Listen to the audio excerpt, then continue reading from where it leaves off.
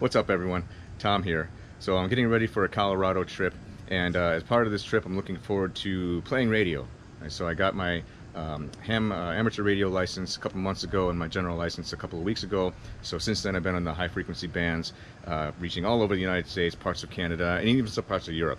So to continue that hobby in the outdoors, I've built a 20-meter Hamstick Dipole on a PVC mast that I'm going to take with me and see if I can't make some contacts from Colorado. So today, I'm just put it together, put it up as a test, and I'll see what I can hear. The antenna is made up of 2 Hamsticks. You can buy them each. I bought mine from DX Engineering. I'll leave the link to all the parts I use in the description below. So I've got 2 20-meter Hamsticks and 2 40-meter Hamsticks that I have yet to unpackage and tune yet. And this is the magic piece. This is the Hamstick Dipole adapter, and as you can see, it's built basically just to clamp on to a regular mast. Mine, I put a 90-degree coax connector so the cord can just dangle down, and you've got this piece connected as to the center conductor of the coax, grounded, and then the shield side will come out through here and basically form your dipole out of 2 Hamsticks. The Hamsticks themselves are very straightforward. They come in 2 4-foot sections, one being the wound coil and then the other one being the whip that you screw into the end of the coil piece of the Hamstick. And to tune them, you basically, it's easiest, I do it with the antenna analyzer.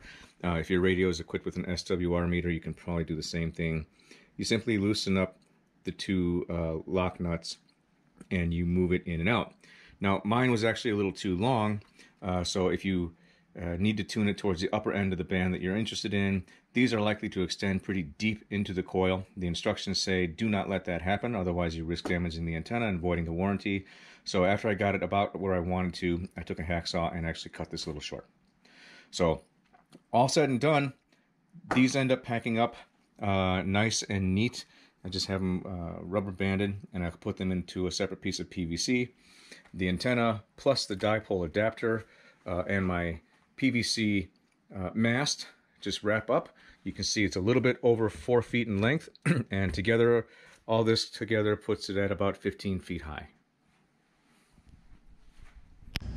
So I've got the analyzer connected to my 20-meter Hamstick Dipole, and as you can see, it's currently resonant towards the upper middle, more towards the upper portion of the 20-meter phone band, which I think is going to be good enough for me. I might extend the whips just a little bit. I've got 1.6 at 14.35 down through 14, about 275-ish.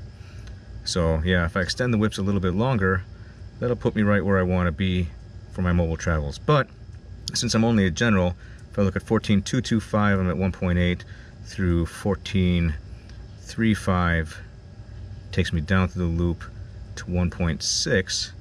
Not too bad.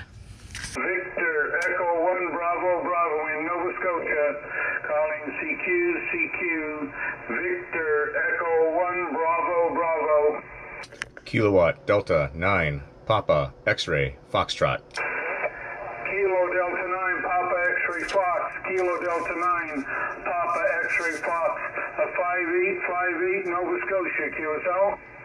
QSL, roger that. 59 plus 10 in Chicago, Illinois. Roger, the name here is Murray Mike Uniform Romeo Alpha Yankee, and the QTH is Stillwater Lake in Nova Scotia, a part of the greater municipality of Halifax. A nice signal into Nova Scotia today, over. Roger that. Thank you for the contact. Thanks for taking my call. Handle here is Tom, Tango Oscar Mike, just north of Chicago, Illinois. And you're my first contact on a Hamstick Dipole that I just put together for an upcoming road trip. QSL? Well, it's doing a great job for you, Tom. You should have no problem making lots of contacts. Best wishes to you, my friend. Just have a few minutes. I thought I'd try to see who's on the band. Wish you well with the new antenna, and all the best from Nova Scotia. Good luck. Roger that. 73. Thank you. QRZ, Victor. Well, as you can see, it worked. I called CQ once, didn't get any answers, so I listened around the band, 20-meter band, and heard Murray up in Nova Scotia calling CQ. After a couple of attempts, I came through. He gave me a good strong signal report, as you saw, so I'm going to call that a win. Hamstick Dipole success. Looking forward to packing it up, taking it with me to Colorado. If all goes well, I'll make another video or two and demonstrate how it works. So if you're interested, leave a comment below. If you got any questions about the build, feel free to ask. Otherwise, thank you for watching, and until next time, have a good one.